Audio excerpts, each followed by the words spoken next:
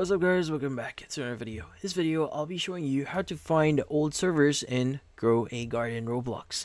So if you might be looking for a way to basically find the old servers here in Grow a Garden, well basically find the oldest or older servers here in Grow a Garden is actually quite easy. You just need to install a very specific in this case app or extension in your browser. Now, just to give you an idea here, currently I'm using Google Chrome for playing Roblox, but how do you add the extension I'm talking about? So first, you want to go and visit your extension. So at the top right, go ahead and click on the puzzle icon here, click on Manage Extension.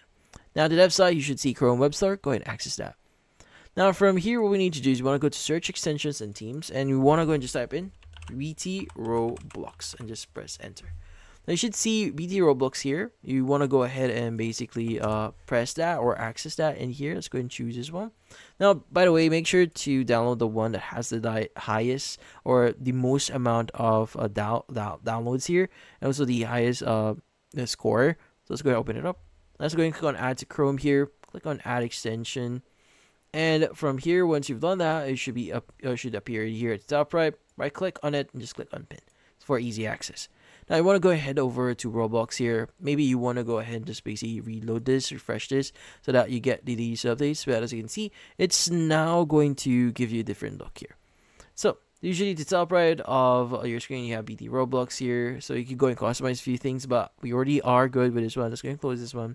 So, you want to go and just look for Grow a Garden. So, we already have it in here. Let's go access it. Now, from here, what we need to do is you want to go and scroll down a bit here, and you want to go ahead and access servers.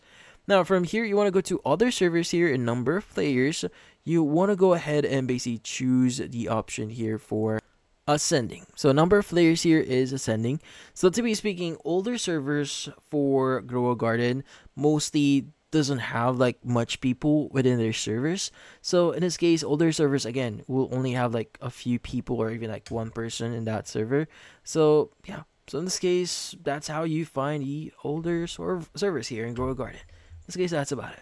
So if you found this video helpful, don't forget to leave a like or maybe subscribe to our channel. Thank you for watching.